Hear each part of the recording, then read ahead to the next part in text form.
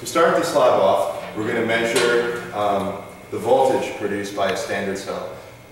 Some of the standard cells look kind of funky because they're really super old, and others, most of them actually, look more like this one right here. Now, when we measure it, what we're going to do is we're going to plug the wires into the battery itself, and then we're going to plug the wires into the voltmeter. Now, before we get started, the one thing you need to do, or make sure you don't do, rather, is short circuit the cell. And you do that by connecting the two ends together. So if I was to take these two wires and smack them together, I'd be short circuiting the cell.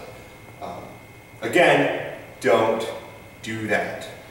Okay, so we're going to go ahead and plug the wires into the digital multimeter.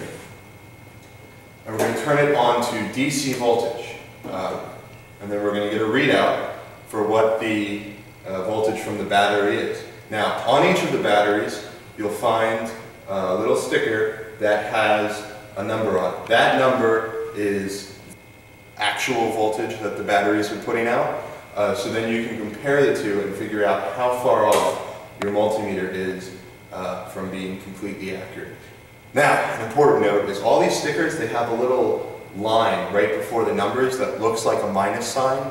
It is not a minus sign. It's just a line.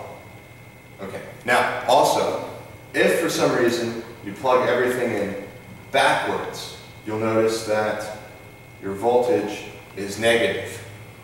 If that's happening, just switch the wires or take the absolute value of that number to get the correct voltage readout.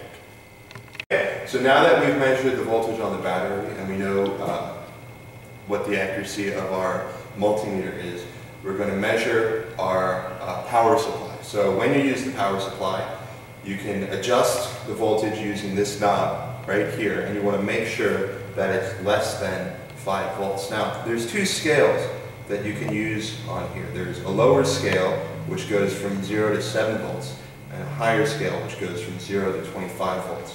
When we're doing this experiment, we're going to use the scale that goes from 0 to 7, so the lower scale. So once you make sure that it's set below 5 volts, you can go ahead and plug in your wires. When doing this, your red wire, or your positive lead, just goes to the +6 port. Now, we have a ground over here, but then we also have a COM. And for this specific power supply, you do not want to take your ground into the ground. You want to actually take it to COM. So we're going to go ahead and plug that into COM, and then we're going to get a readout up here. Okay. Once we get that readout, we're going to go ahead and disconnect the multimeter.